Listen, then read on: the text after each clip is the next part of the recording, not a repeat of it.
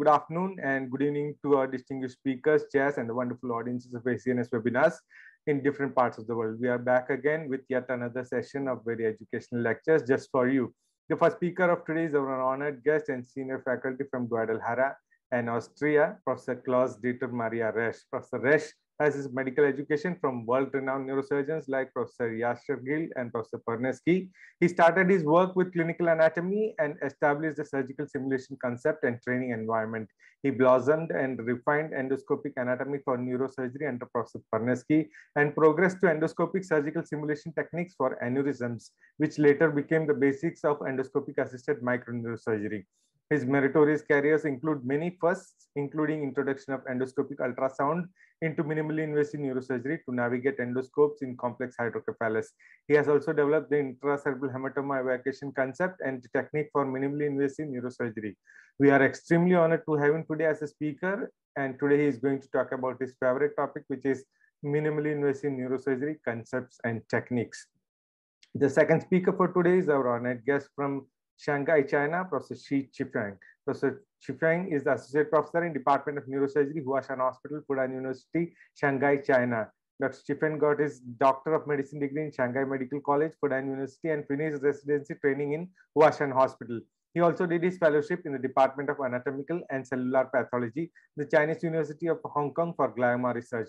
He also finished Global Clinical Scholar Research Training Program in Harvard Medical School.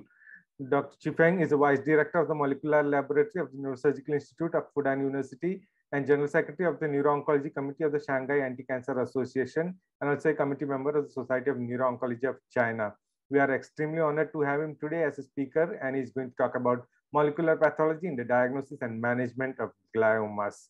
The chair for the first session of today is our honored guest from Shanghai, China, again, Professor Shubin, who is our main mentor from China, and he has been helping us ever since we started broadcasting our webinars. Professor Shubin holds the largest series of Moyamoya disease in the world, and we are extremely thankful to him for accepting our invitation to chair today's webinar at a very short notice. The chair for the second session of today's webinar is our distinguished senior faculty from Japan, Professor Yoshitaka Narita.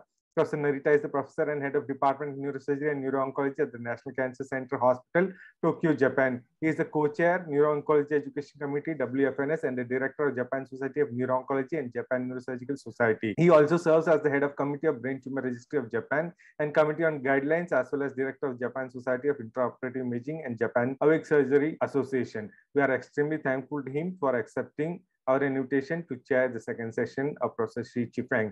On behalf of the Education Committee of the ACNS and the President, Professor Yoko Kato, I would like to welcome both the speakers, chairs, and all the audiences to this online platform of ACNS webinars. Dr. Liu Boon Seng from Malaysia is my co-host for today. And with that introduction, I would like to hand over this platform to our very honorable Professor Shubin. Dear Raja, and the first speaker is Professor Klaus Resch from Germany. Actually, he followed the Professor Panesky, and actually in our hospital, we also have a minimally invasive team. It's also learned from Professor Panesky.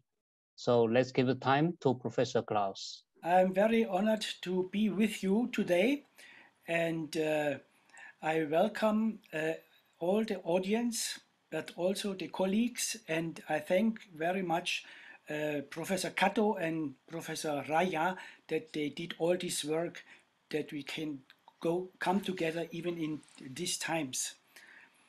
The talk is about the key concept in MIN and key techniques and training in MIN. I will go to different points of this topic, and let's start with Professor Panesky shortly. Some spotlights of my great and main teacher, Professor Panesky. You all know he was a visionary and inventor, but also a passionate teacher, having founded many formats of teaching and courses and invented many instruments. And the last one was this roboter arm with endoscope or without endoscope, so-called exoscope, which are becoming now everywhere available. but also he was author and editor. You know his major contributions. I don't have to go into details, I guess. This is the program I want to go with you. The recent roots of minimal invasive neurosurgery, Yashagil and Panetsky. But then I will go on further on with evolution of the keyhole concept. Then I will give an example by minimal invasive ICH evacuation, some few cases, and then I will talk about the min key techniques. I will outline only the sonography because this is the min technique mostly not known by many colleagues. Then I'll go on to the very important thematic of ergonomics for min, because this is the red line for the future, ergonomics for min. And coming from there to the training conditions and to the conclusions. Well, in the evolution, I will talk now about the two roots of modern minimal invasive neurosurgery, which is Professor Yashagil and Panetsky. Here you see Mozart and Beethoven of minimal invasive neurosurgery, the founders. And for me, it was always interesting what is their secret of excellence, because I know both of them. I was pupil of both, and they are so different personally. So I could not believe that they should have the same quality, but there is a secret which they have common, which they are common, and this must had to be found out by me as a pupil. But of course, everybody must find his own way. This is now the so-called, as I call it, the ergonomics concept and setting of Yashagil, the nowadays gold standard of microneurosurgery. There are many components, not only the microscope, but only new concepts, magnification, mouth tracking, very important. Mouth tracking was not successful everywhere in the world, but is very important. New instrument families and new preparation technique, the so-called subarachnoid pathway, which is the pathway of microneurosurgery. But gravitation management, also very important. Of course, Yashagil introduced and founded many new concepts, new approaches, subarachnoidal approach, as I have mentioned, new instruments, but also new anatomical concepts, 7-lobe concept, and of course the contrast system. Now look, this is the change from Yashagil to Panetsky. Completely different working conditions. The keyhole is a concept. It's not a burr it's a concept. And the ergonomics of Panetsky is that this hole is only a concept, and that endoscopy has to assist microneurosurgery. So he combined endoscopy and microneurosurgery to endoscopy-assisted microneurosurgery. He has an exoscope, a robotic arm, and head-mounted display.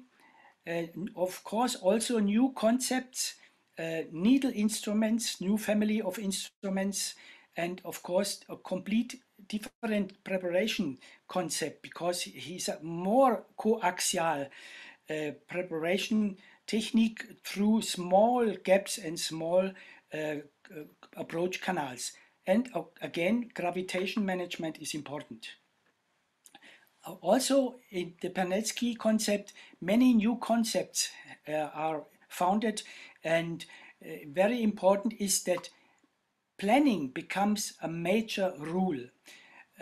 So you don't go into OR and you open and you look what you can do. This is not actually correct. In the Panetsky concept, you have a thorough planning, and you know exactly which of the small approach will be that one that gives you the best access to the lesion. So each standard approach is a sum of minimal invasive approaches, and you have to analyze by the imaging and the clinical material which of these approaches will be the best one.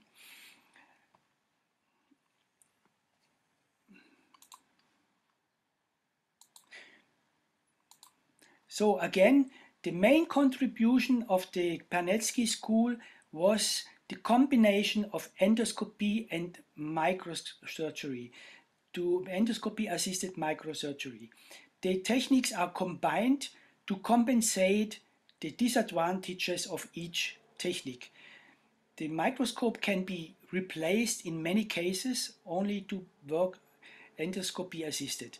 Paraendoscopic preparation technique, not through the endoscope, not transendoscopically, but paraendoscopically. And standard approaches became individual approaches.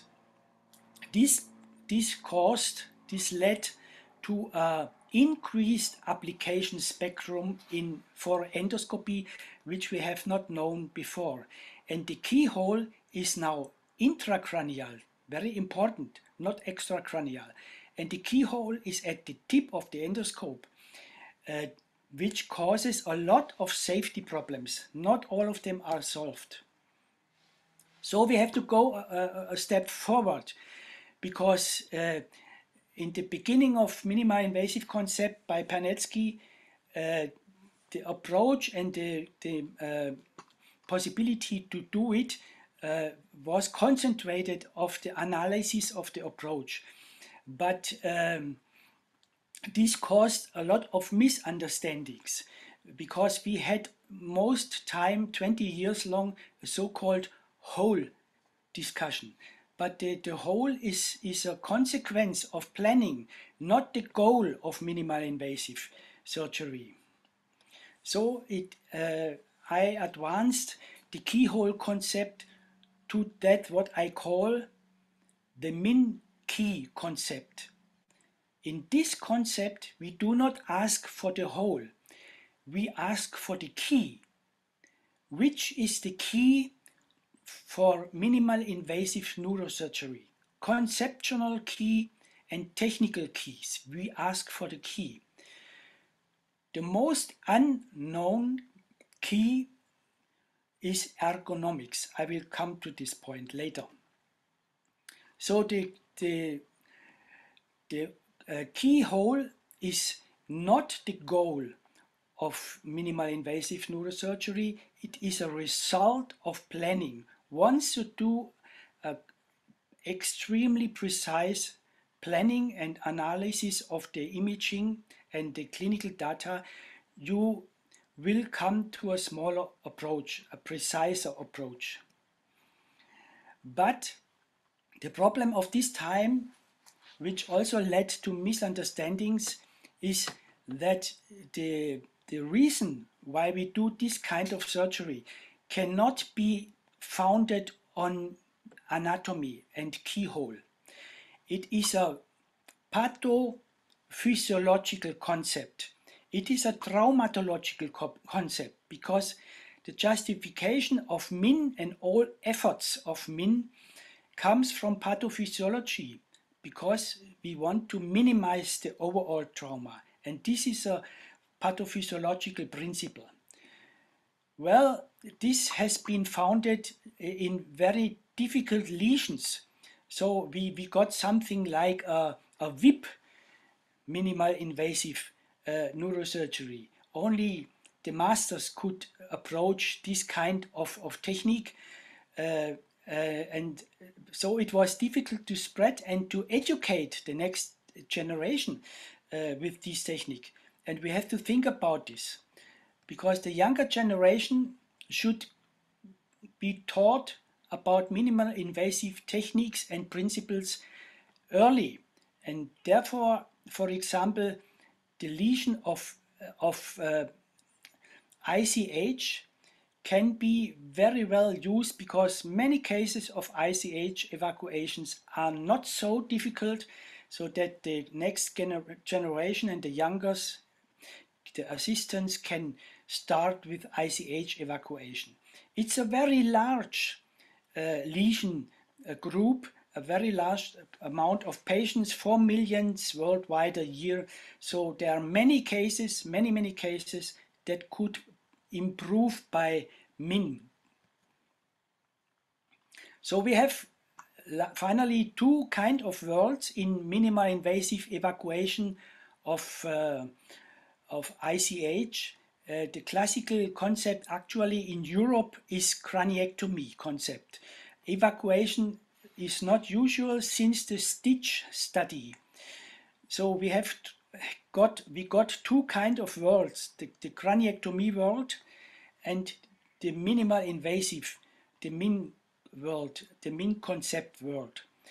But in the results, in all cases, with the minimal invasive technique, we saw much better course of recovery than in craniectomy cases. The patients were not disabled by additional stigmata like craniectomy defect, big scarves, loss of the hair, and psychological trauma. These are very important things for the recovery. And this is an example, lateral ganglia hematoma, close to major vessels. Therefore, I had to control it intraoperatively by ultrasound. I saw there is some tissue between the bleeding and between the vessels, which was not so clear in the CTA, but in the ultrasound, sagittal and coronal, it was quite clear the bifurcation of the carotid artery intracranial was not in contact with the bleeding. So I could go ahead with the technique, and the patient surprised me 2 months later by this video where she was skiing after stroke.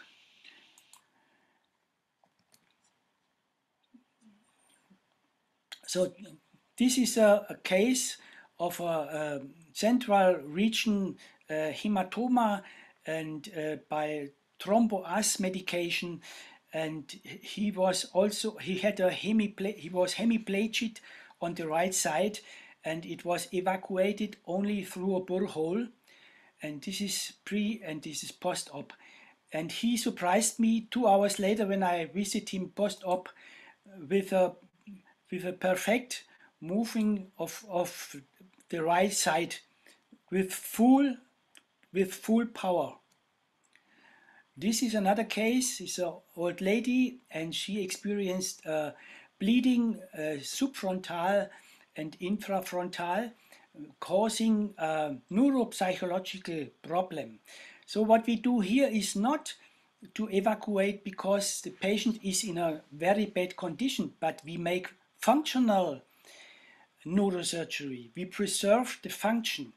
And this is very important. We have not many time to do this because the destruction by the blood products start some hours post onset.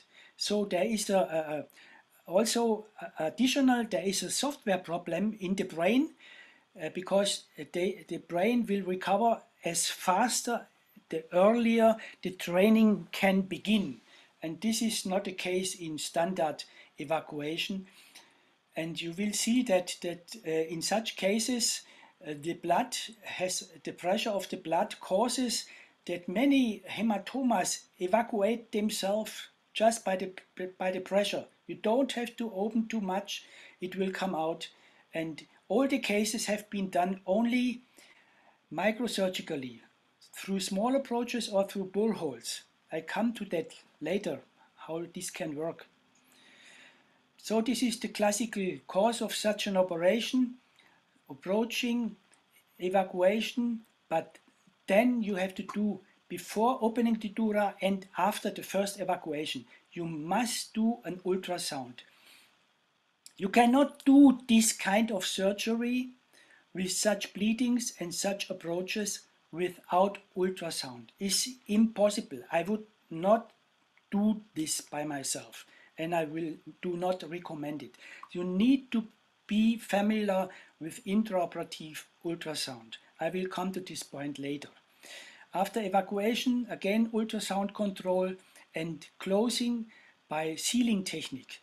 Suturing is mostly in these small approaches very difficult, if impossible. So sealing technique is one of the key techniques of minimal invasive concept. And so you see we have two worlds. We have the world of craniectomy. This is what we know in Europe in all departments actually due to the results of the Stitch study, whatever it means. Stitch study has a lot of scientific problems. And this is the world of minimal invasive evacuation of hematomas.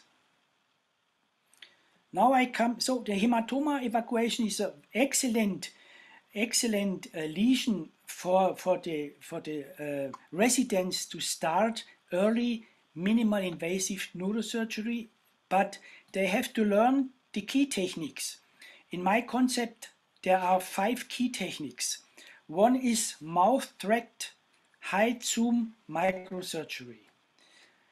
The other is endoscopy, neuroendoscopy, and neurosonography, but also laser and especially important sealing technique. In many cases you cannot really close tightly, so you have to seal. Sealing is to prevent complications.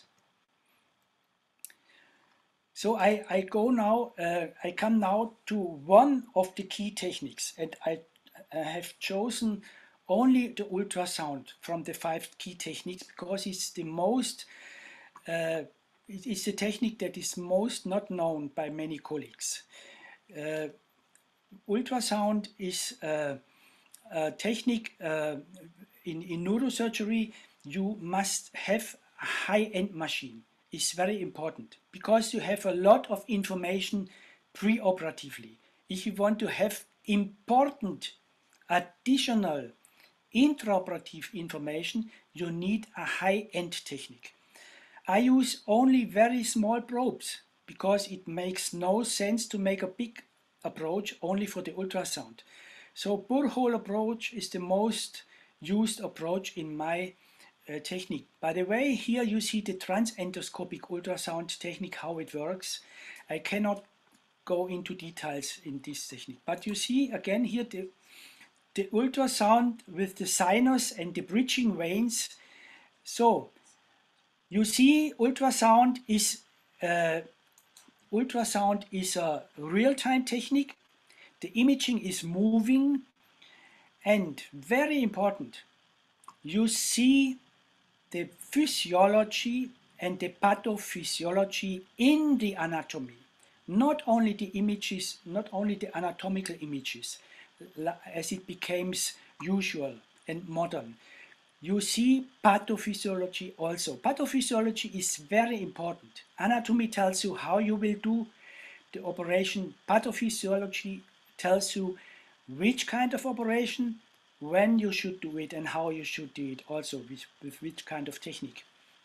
So what is the indication of neurosonography? In my opinion, it's very easy in every cranial procedure. Because my question is, what is behind the dura? And I have learned from Yashagil that before opening the dura, I should know the character of the lesion.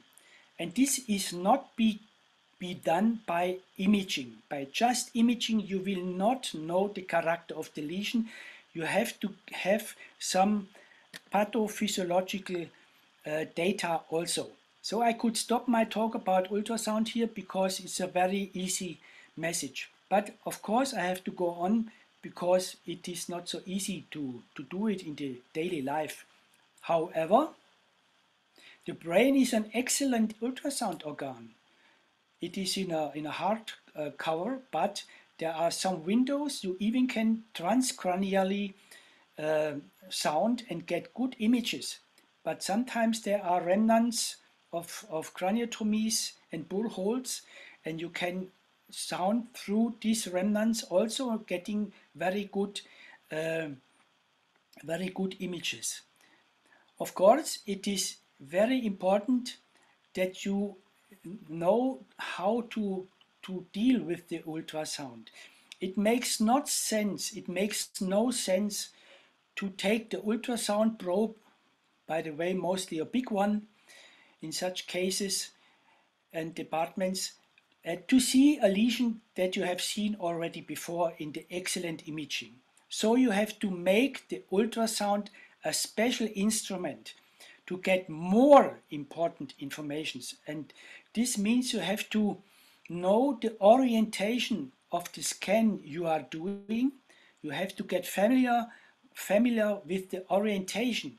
If you do this, you have an excellent intraoperative real-time imaging. Intraoperative real-time imaging. This is what all the other preoperative images do not have. By that, if you know the orientation, you will have a navigation system. And with the navigation system, you can navigate, but you can also target. And if the images are of good quality in the high-end technique, you can make a decision making. Sometimes you have to change the decision. You can and you must change sometimes the decision before opening the dura, because you see something which you have not seen before. To make a useful instrument out of the ultrasound, you have to have a system of standard slices,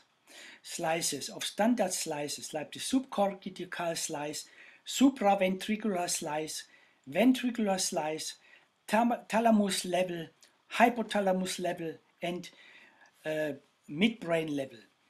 This is important to have such a system. However, during ultrasound, you will play around the tissue, play through the tissue, run and travel through the tissue. So you are always moving your probe and you get a lively image that is moving by itself, because you have the pathophysiology inside the image. These are the slices you get in a good quality, but you must train this, and you can also see the vessels by Sono CTA. And if you are familiar with this technique, you can get images that can compete with CT and even with MR in some respects. By the way, very important, it is the ultrasound technique has a very good ergonomic quality. That means, in contrast to many modern intraoperative imaging techniques with huge machines which disturb the procedure of the surgery, ultrasound is fitting excellently into microsurgical procedures. So you will not be disturbed by this technique. The best way to learn this technique is that you train it at the ICU, at bedside examination setting. But if you do so, you should orientate yourself and your position at the bedside as if you would do an intraoperative ultrasound. Then you have an excellent training later for the intraoperative ultrasound if you do this kind of orientation and bedside setting at the ICU. So the orientation of the surgeon and the head of the patient and the image of the monitor must be synchronized and converged to a one orientation. Then you can use it as a navigation system at bedside, and you have the best training for intraoperative use. So what I wanted to the go-home message for you should be: ultrasound is a future of neurosurgery, especially of minimal invasive neurosurgery, and you have many other applications that will more and more come up in future. And I would draw the comment, without ultrasound, neuroendoscopy will not have a progress in the future. neuroendoscopy will not have a future without ultrasound. So ultrasound is the imaging, it's your private neuroradiologist beside you intraoperatively and perioperatively also.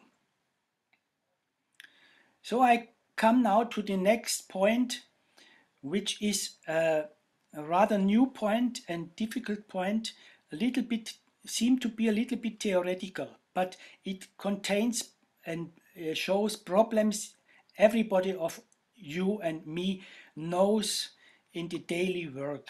It is the ergonomics in neurosurgery. And ergonomics is decisive important if minimal invasive neurosurgery will have a progress. So what does it mean? We all know the chaos in the OR. Daily fight with bad conditions, bad chair, noise all around, bad light conditions, bad workflow, emotional irritations, and all the machines and instruments and imaging monsters that disturbs the procedure of surgery.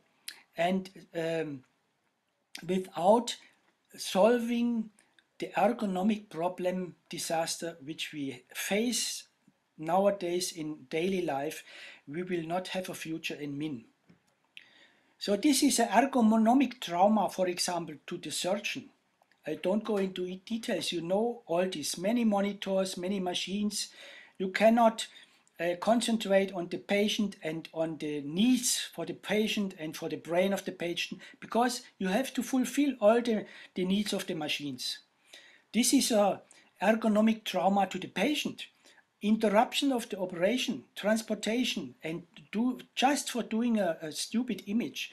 This can be done by ultrasound excellently. And this is the workflow that I have, that I would recommend to train in the lab, which I have done for many years. So this is the classical microsurgical training, the monitor video surgical training, and the head mount display surgical training. This is the best ergonomic solution. And since 1980, I made this kind of simulation model to train the different kinds of working and the workflow. So anatomical preparation, approach analysis, approach design, post-mortem inspection in pathological cases, of course, is also possible, and para-endoscopic operation simulation, which should not be learned in the OR. It should be trained in the laboratory. The transnasal approach was, I guess, the first and best elaborated MIN approach in neurosurgery. This is the clinical way we do now the endoscopy assisted transnasal surgery, but everybody knows who is doing this, there are still many technical and ergonomic handicaps that are not solved, and in cases this can be very dangerous. So we have to have an evolution of training, all the different types of technique and all the different types of imaging machines and instruments need a new kind of working flow, and this workflow must be trained. So we have a laboratory and we use non-fixed specimens, or if we don't have one, we use these plastinated craniums with neurosurgical approaches to do the imaging training. This is 3D endoscopy with head-mounted display, which gives the best impression for the endoscopy imaging. So in coming to the conclusion, we can conclude that there are three fields of ergonomics. One is the paradigm one, the spatial ergonomics. It is derived from the so-called Gestalt theory. That means the operation environment is formed and has a structure, a meaningful structure of virtual emergent areas. There is a very sensitive area and coming away from the patient, lower sensitivity of the area.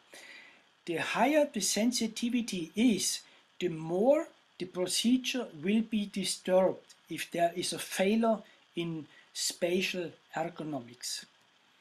The second paradigm to conclude is the procedural ergonomics, and it is derived from the chaos theory. And that means that you cannot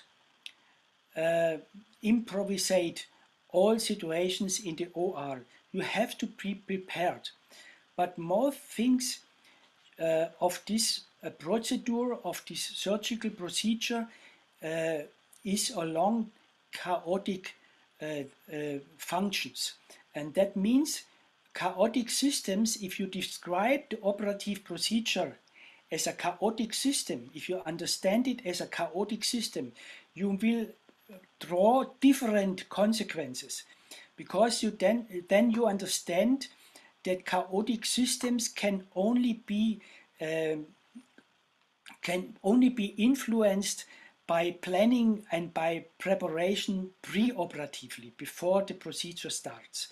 And this system, this paradigm shows you the importance, the reason why the planning has such a great meaning, and why the preparation of the environment, of the surgeon himself, and of the team in the workflow is very important to get good results.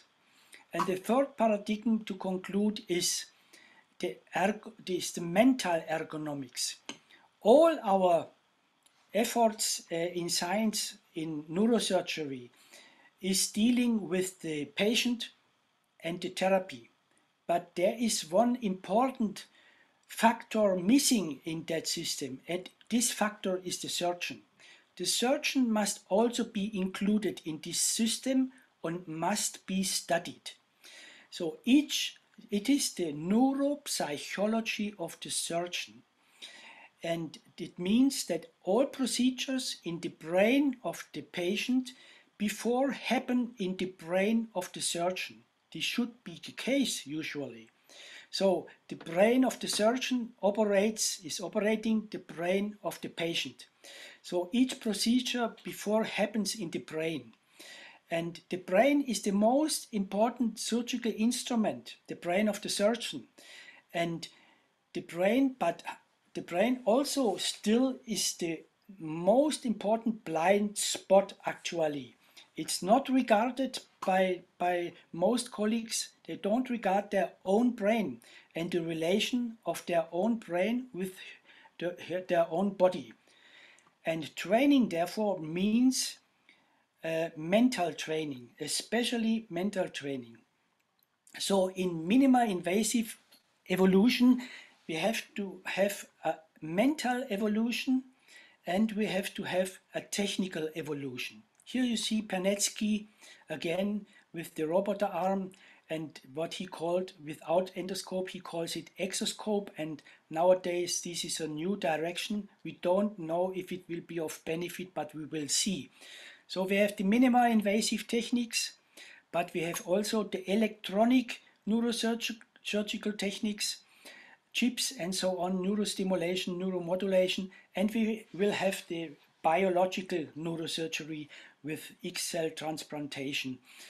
So these are new application fields, and we need new integrated single rack effector systems, and we have to learn this by learning the ergonomics with this technique. And I thank you for your attention. And if you want to read about all of this, you can read it in this recent published book. The second volume will appear this year. I thank you all for your attention. Thank you very much, Professor Shubin. Thank you, Professor Klaus. Actually, Okay. I think your presentation is very informative, and the minimal invasive concept is the most important concept in the recent neurosurgical development. I think it means a future. Actually, I also tried the minimal invasive keyhole bypass surgery, STF, MCF bypass. The bone flap is only 1.5 centimeter. Yes. It's also. But we have to take that the trainees are afraid of this. And this is what they have to train in the laboratory, that they are not afraid to do this kind of surgery, and they have to learn the key techniques. Yeah. Thank you so much. I have a question. Excuse me. I have a question for the Dr. Klaus. Klaus, yes, hello, Professor Ramare. Welcome. Dr. Klaus, very nice. Congratulations. Very nice lectures. I have a question. Many people have mistaken the minimal invasive with endoscopic and microsurgery, principally in transnasal endoscopic. Okay, it's very important. The first time is the philosophy and not the instrument. What is your opinion? Well, of course, it's very important to understand that the size of the approach is not the goal of MIN. The size of the approach is a consequence of the planning preoperatively and taking all the information which are available to have a good impression. What is the character of the lesion? What dangers will I face and how can I compete? However, it is quite clear that approaches transnasally, for example, are by nature very small, so they become the first MIN approaches in history in neurosurgery. But this has to be trained. This is very important. It has to be trained. Thanks. Thank you, Professor Ramaro, for joining in. We are extremely thankful to you. Yes, my co-host, Dr. Liu Bun Singh. Yeah, thanks, Raja. Thanks, Professor Klaus, for a very nice, important lecture.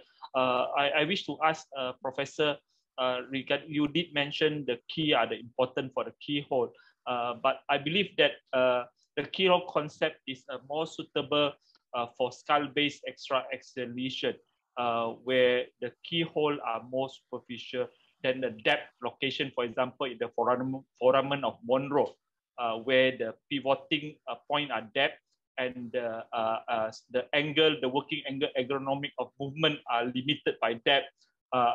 So is that correct concept where keyhole surgery are more suitable and more applicable for extra-axial skull-based surgery? My second question, Professor, regarding the Can I answer the first question? Can I ask the first?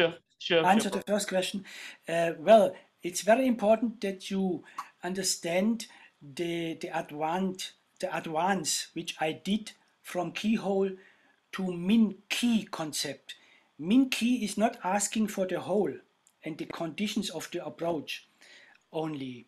It is asking for the keys and for the key concepts and for the key techniques to fulfill minimal invasive goal. And the goal of minimal invasiveness is not an anatomical goal. It is a pathophysiological goal. It's a traumalogical goal to minimize the trauma. So we have a lot of techniques which I did not mention also who can fulfill to be minimal invasive.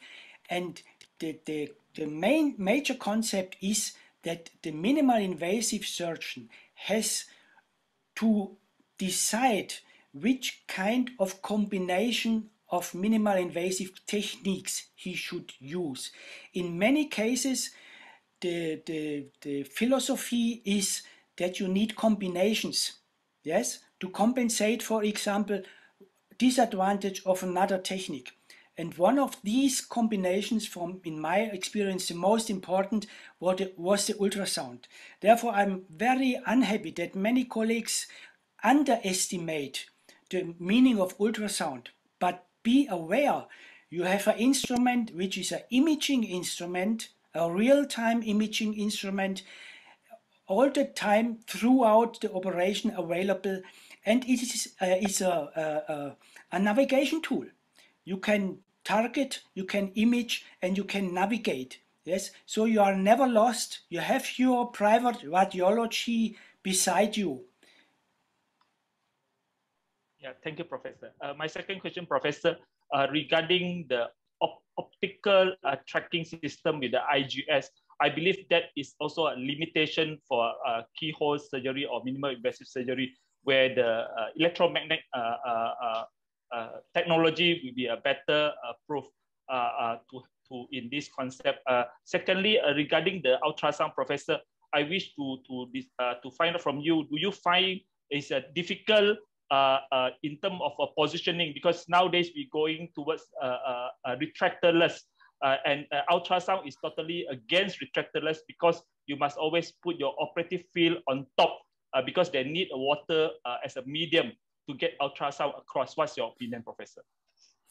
Well, the answer is the most important target for minimal invasive in the future will be ergonomics. So if you need to get your goal a very expensive, huge machinery that mostly disturbs the procedure, it is not ergonomic.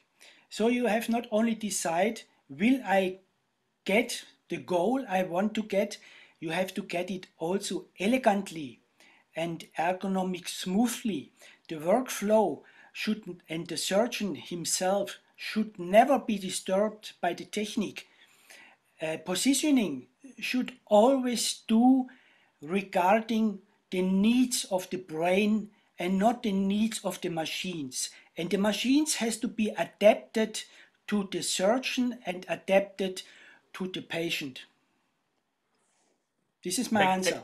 Yeah, thank you, Professor. Thank you. Okay, can I ask one question, Professor Klaus? Yes, of course, Professor. Yeah, Professor Klaus, that was one of the fantastic lectures we have ever had on this forum, ACNS. You started with craniectomy to MIN to neurosonography. You stressed the importance how neurosonography will tell us more about the pathology better than the radiology. You told us about exoscope and all the advances. My thing is, you know, Professor Parnatsky had visited our center and we all adore him. But more importantly, you told about stitch trial. And my institute was part of the stitch trial.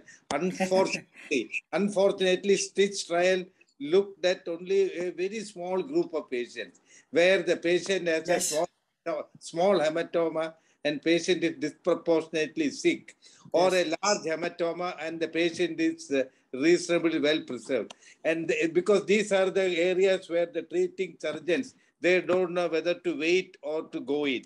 So stitch was not a good study to tell us about what hematoma has to be operated and all. All of us know that a supratentorial hematoma, a large hematoma, herniating patient, you cannot include in a trial. While a thalamic hematoma or brainstem hematoma with intraventricular extension, whatever you do, patient will die. My question to you, Professor, you told that all means everything is to start with evacuation hematoma.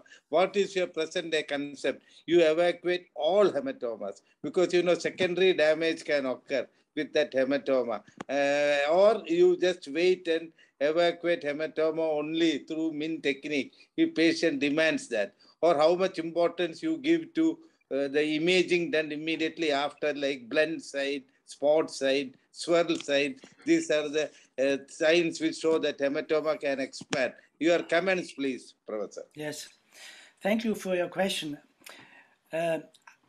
Please notice, I dedicated my first volume of this series, Key Techniques in MIN, Key Concepts in MIN, to the victims of the stitch trials. To the victims of the stitch trials.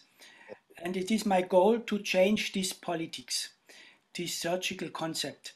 There will be 4 volumes dedicated to the basics, the techniques, and 3rd volume will be pathophysiology, a very forgotten and part of our profession. And the last one will be the cases. The 4th volume will be the cases. Next year they will come out. So the stitch, I never accepted the results of stitch. And the stitch I have provided in the 1st volume a 6th chapter, the last chapter of the 1st volume. I discuss the scientific basics of MIN, and I discuss the concept of ABM, and I discuss the concept of only trial-driven science, and many other concepts involved in MIN. It is very important that we start this kind of discussion. Should we be terrorized only by randomized trials, or are there also other kind of knowledge that we need to tell our residents? And this is my answer. The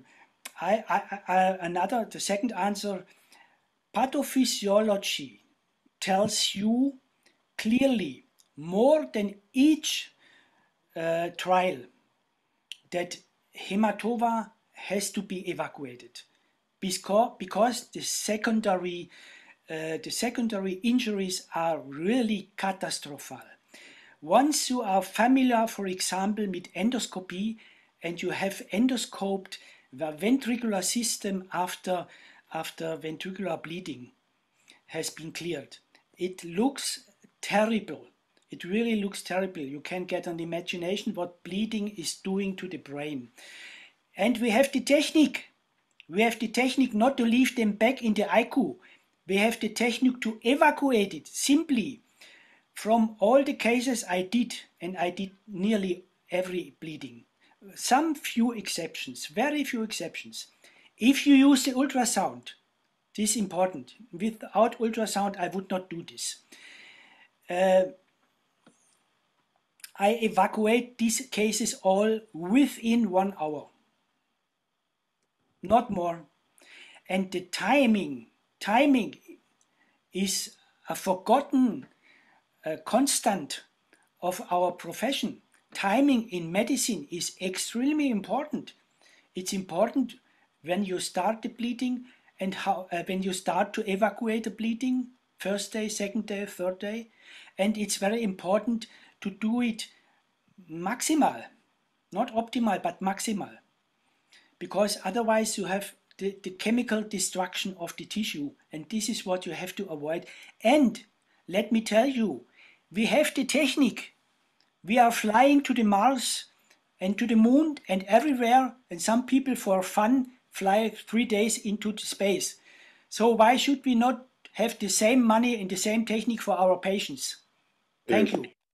Thank you for your wisdom. Thank you, Professor. Thank you very much. It was indeed very informative lecture. As you said, timing is the key, as the pathophysiology is also the key. The type of edema in intracerebral hematomas changes very soon into cytotoxic edema and later on having secondary irreversible injuries. Thank you very much. That was a very wonderful lecture. Thank you, Professor Marco Romero, for joining. And I would like to return the session to Professor Shubin for his concluding remarks. Professor Shubin, are you here? Yes, yes. Okay, thank you, Klaus, Professor Klaus. Thank you also. Again. Thank you for your assistance. Very kind. Thank you. Thank you very much. With that, we'll conclude this session. Yes, Professor Klaus, you were saying something? No, thank you. Right. I'm very happy that I met you, and I hope next time we will meet us personally. Definitely in better times when the pandemic is nearly over. If we have learned not to be afraid of a small, nice virus. Excuse me, we have 10 high 25 stars in the cosmos. 10 high 25 stars in the cosmos. but we have 10 high 33 viruses only in the biosphere of our globe. That So was you have to think about it, what it means. Yeah. Thank you very much for that very interesting information. With that, we'll move on to our second session. And I would like to invite Professor Narita to say his introduction remarks. Professor Yoshitaka Narita. Thank you. Okay. Good afternoon and good evening, everyone. My name is Narita from National Cancer Center, Japan. Today, I will introduce Dr. Shi Chi-Fen, professor in Department of Neurosurgery, Fushan Hospital, from Fudan University, Shanghai, China. His talk is molecular pathology in the diagnosis and treatment of gliomas. So let's start the lecture. Dr. Shi. Thank you, Dr. Narita, for the introduction. And also, thanks for the Dr. Kraus, very excellent lectures. And I am doing a lot of keyhole microsurgery in our department. Right now, almost all the anterior cranial, anterior scar-based tumor, all the tuberculum, cellular tumors, we all use that the keyhole surgery to do this. So very good. Very excellent lectures. Thank you. Very good. Okay. So today my topic is, firstly, I want to thank that Professor Shi and Professor Kato's invitation. It's a very great honor for me to join this webinars. And my background is the microsurgery, glioma surgery, and the molecular pathology diagnosis in gliomas. So today my topic is the molecular pathology in diagnosis and treatment of adult diffuse gliomas.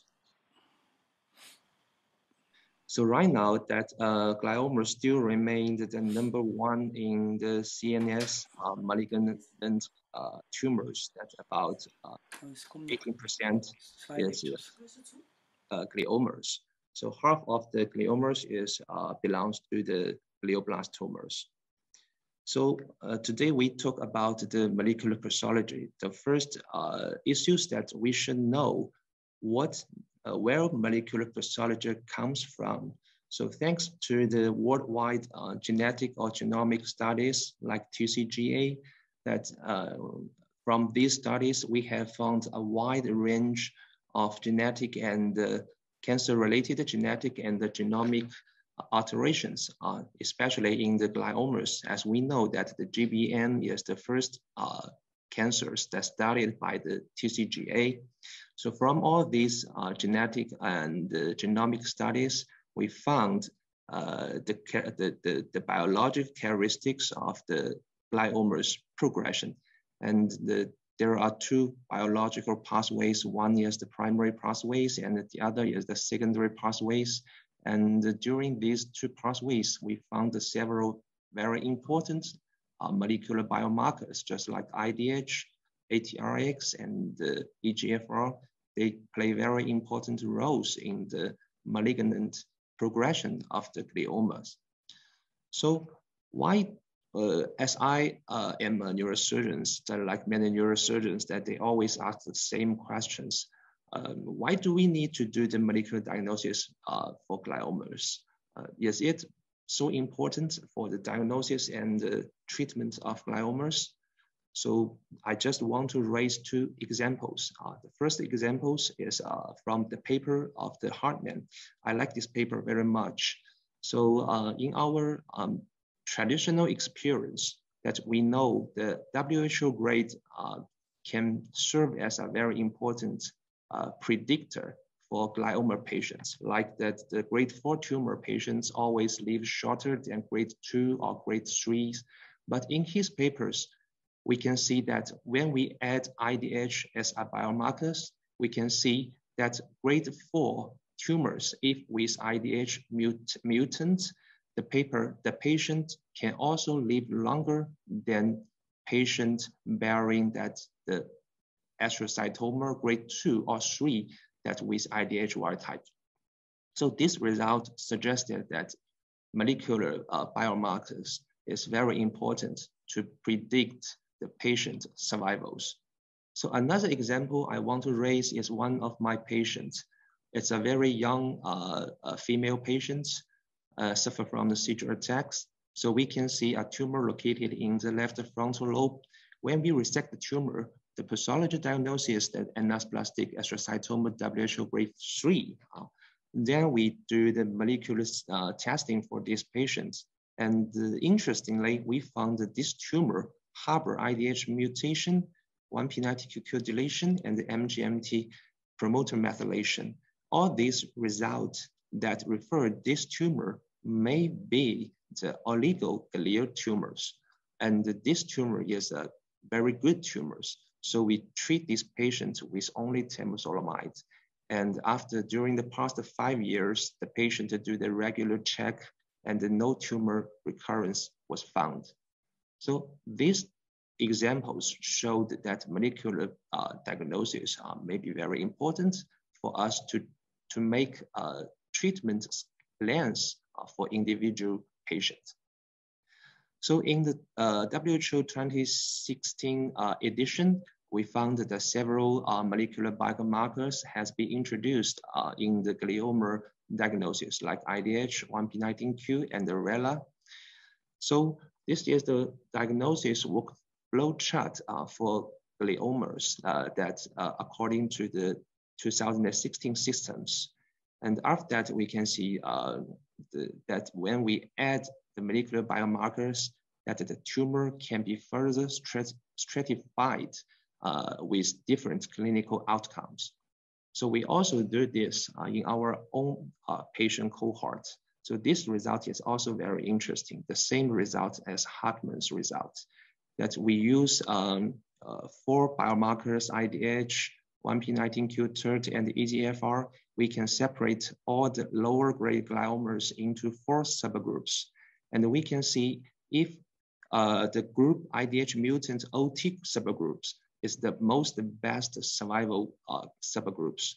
And if patient with grade 3 IDH mutant OT group, it can be, the patient can live longer than IDH wild type ET subgroups, even that WHO grade is WHO grade 2. So this result is also showed that molecular diagnosis can predict glioma patient survival more accurate. That's one meaning or significance that we should do molecular diagnosis for glioma patients.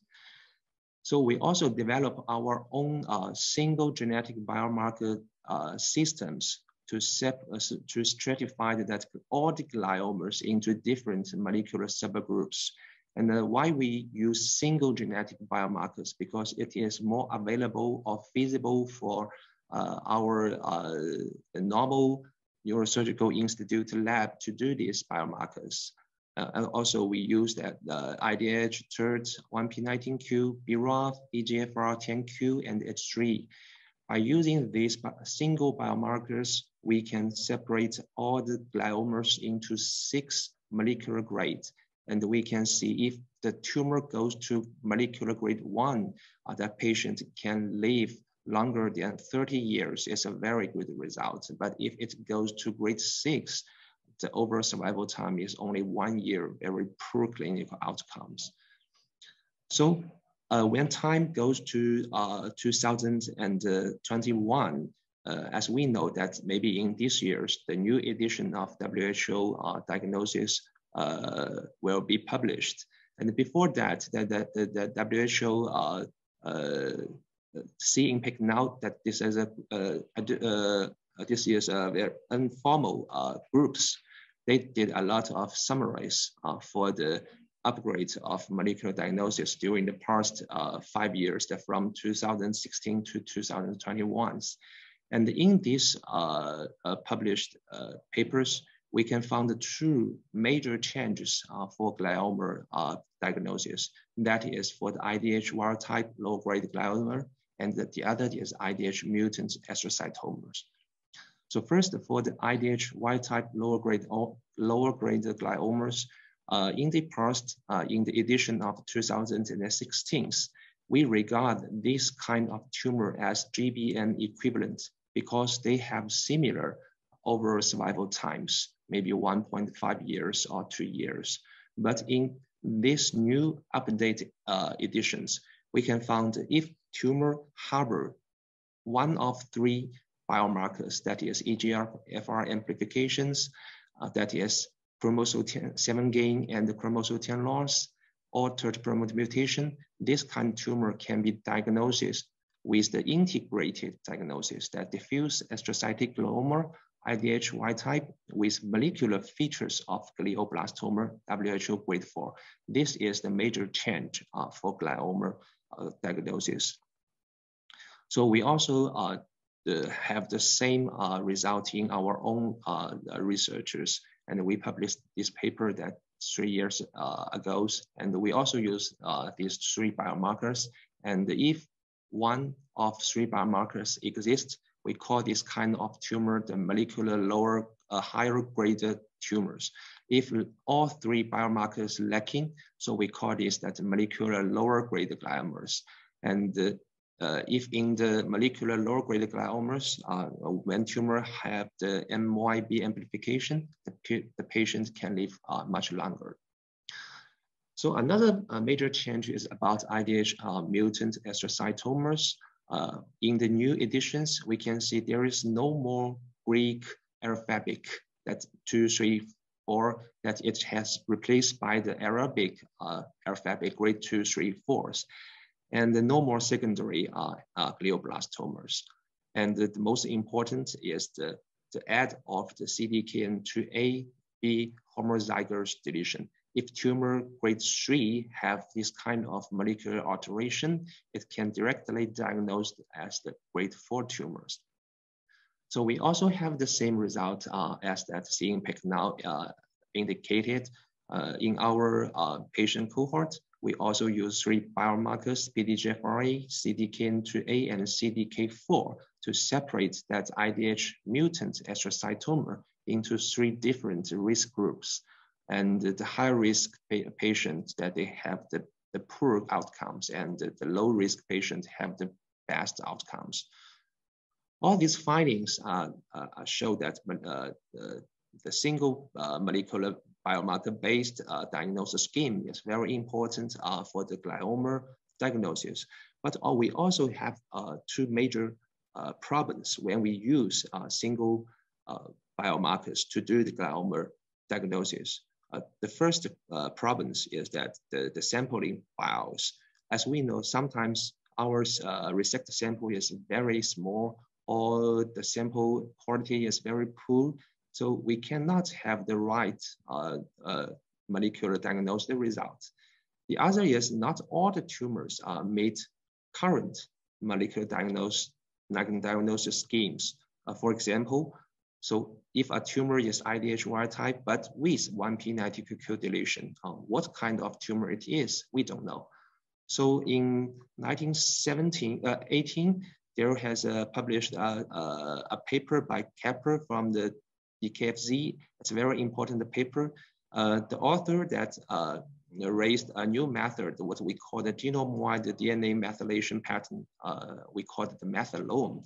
By using the methylome, we can resolve the above 2 problems. One is the materials low qualities, and the other is the tumor heterogeneities. So by using this new method, that all the glioma can be separated into 16 subgroups, and the 7 goes to GBM and the 9 goes to LGG. So after that, we can exactly know what kind of the tumor is. For example, the same the tumor I mentioned, if a tumor is IDH wild type but 1p92q deletion, what it is. So this kind of tumor can be performed by the methylome, so we can know where it goes to the different methylation subgroups. So this method is put by DKFZ online. So everyone can use these online tools. If you can firstly detect a tumor sample by methylome, then you upload your methylome result to the website. Then you finally got an integrated diagnosis report, like what I said on the right side. that if a GBM tumor go to the methylome, it can be diagnosed as the adult GBM, IDH wild type, RTK2 subgroups. So right now, more and more researchers have used these kind of tools to do some researches.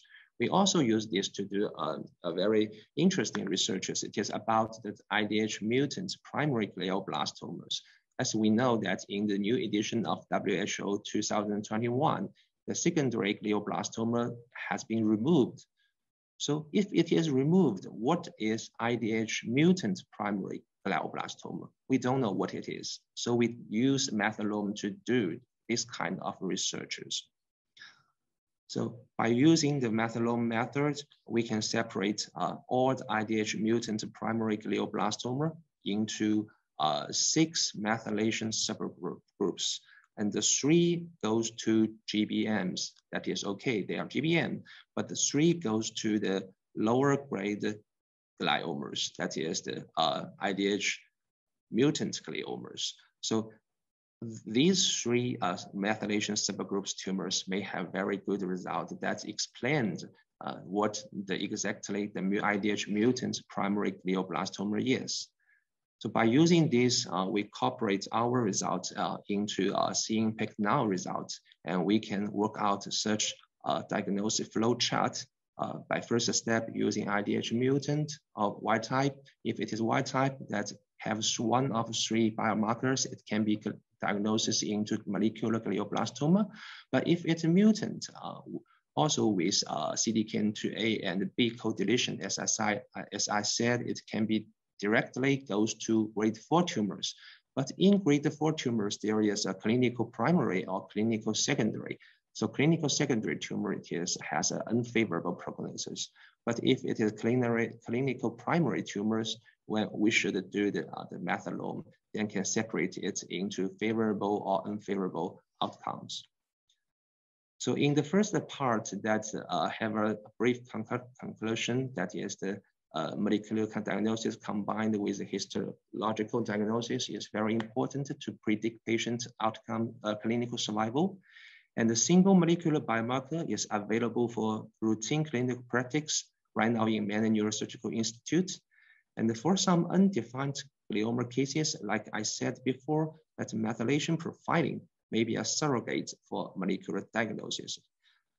The last but the very important, that is for neurosurgeons, we should know and we should understand the basic molecular pathway because it really helps a lot when we treat glioma patients.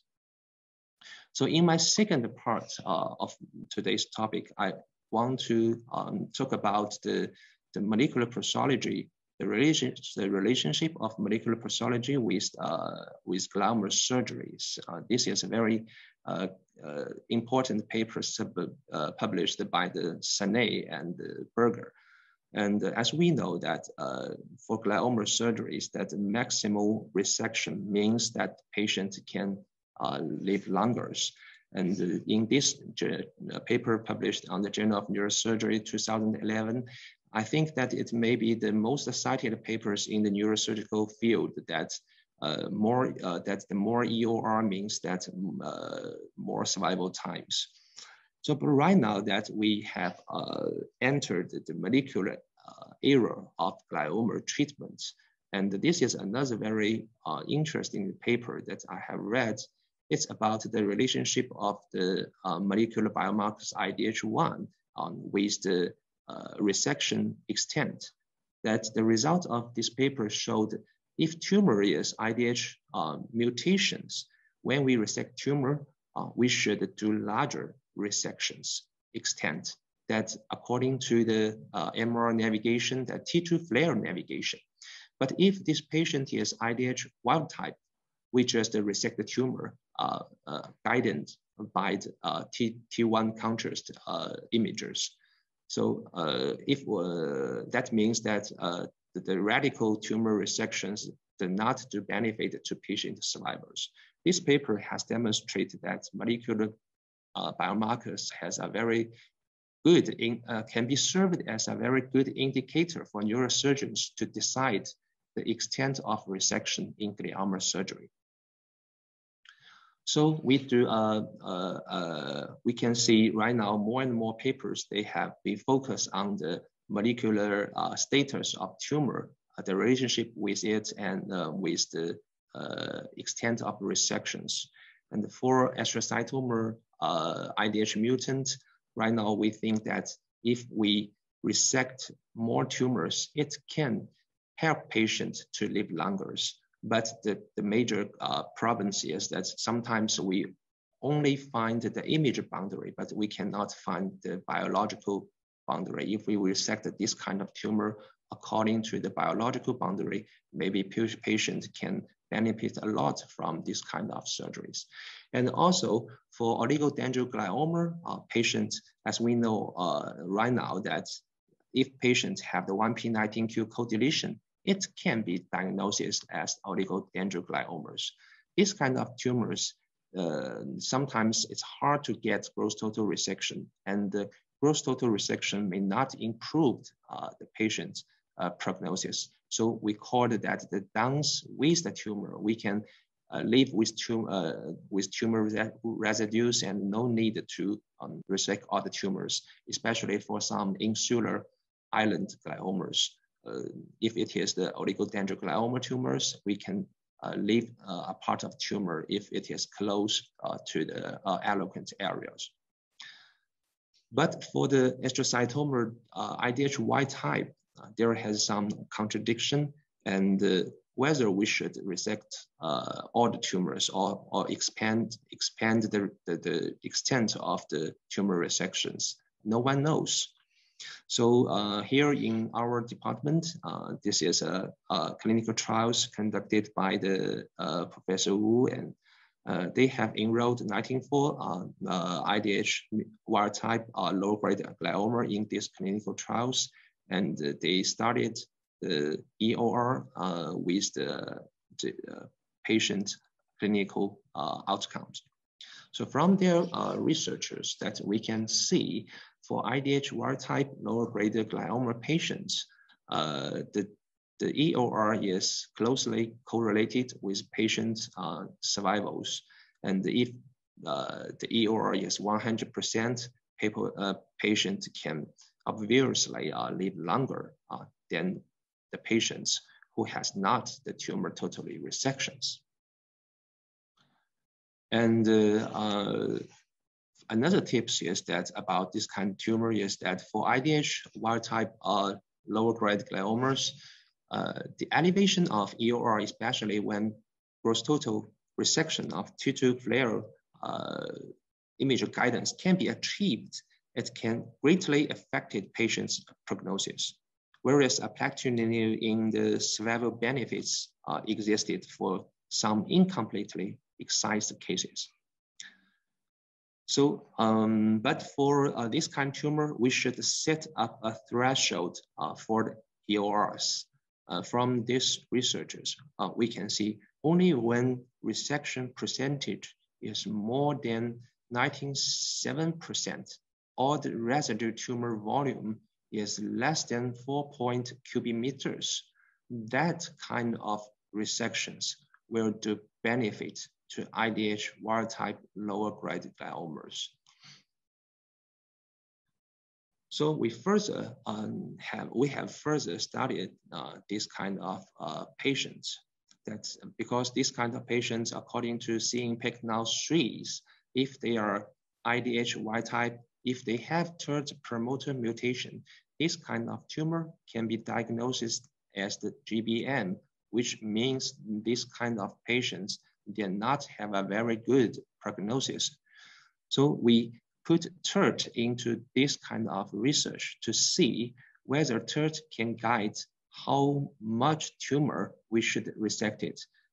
Then the data is very interesting.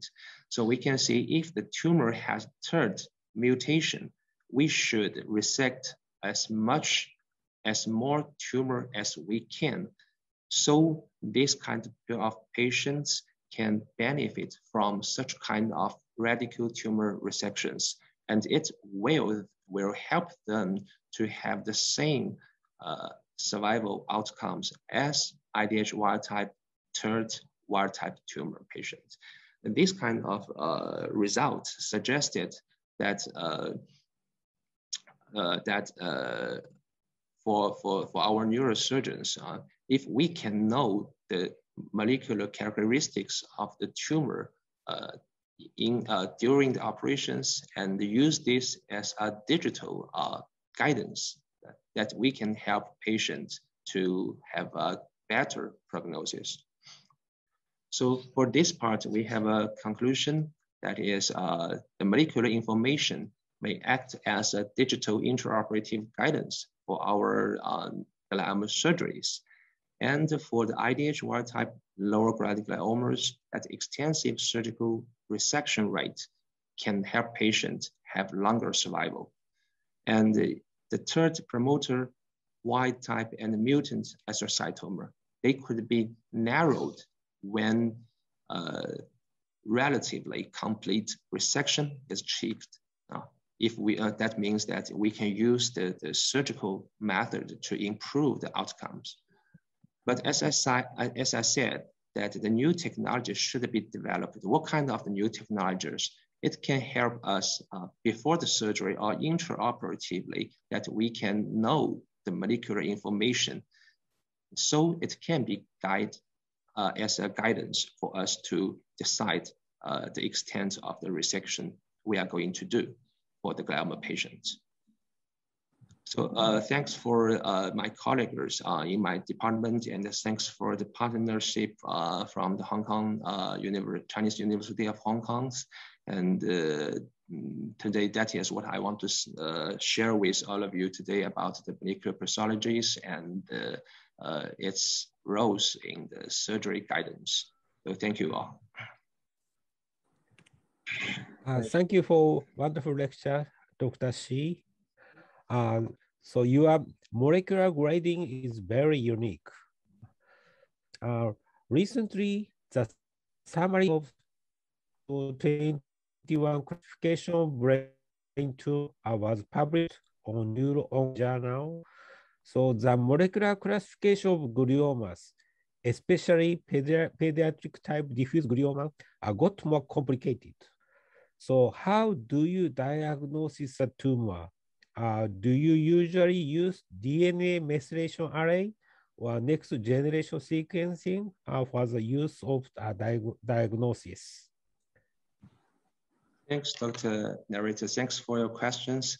So actually, as I said, I do not recommend in the very first step, you should use the methylation or the next generation sequencing, because it is technically complicated and it is also expensive.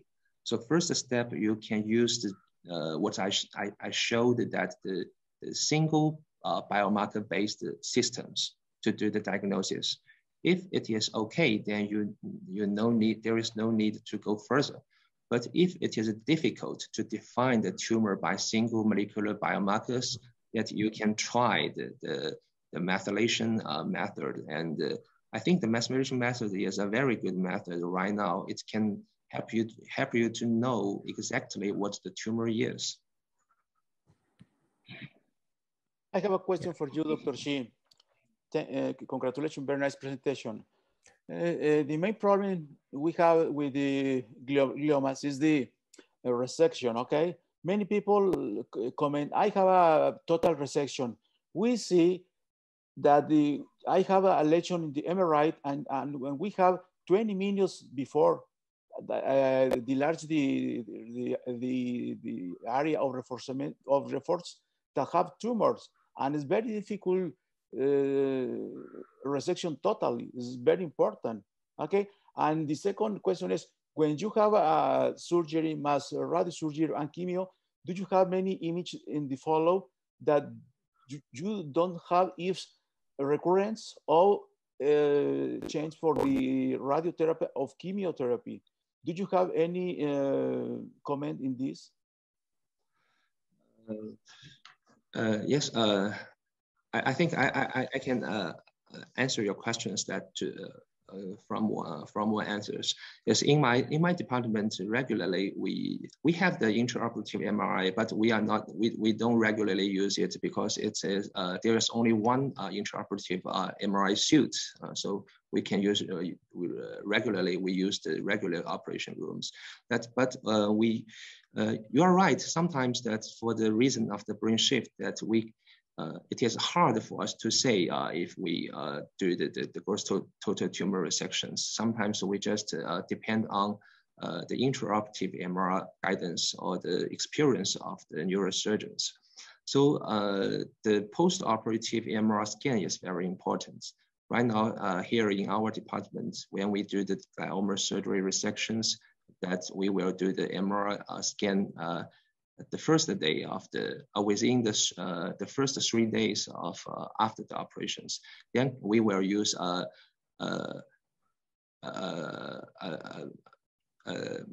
softwares to calculate how much tumor we resected and how many tumor residues. And I think that this calculation is very important. Right now, we have developed a lot of very good tools by the artificial intelligence assistance that we can do the tumor segmentation very accurately.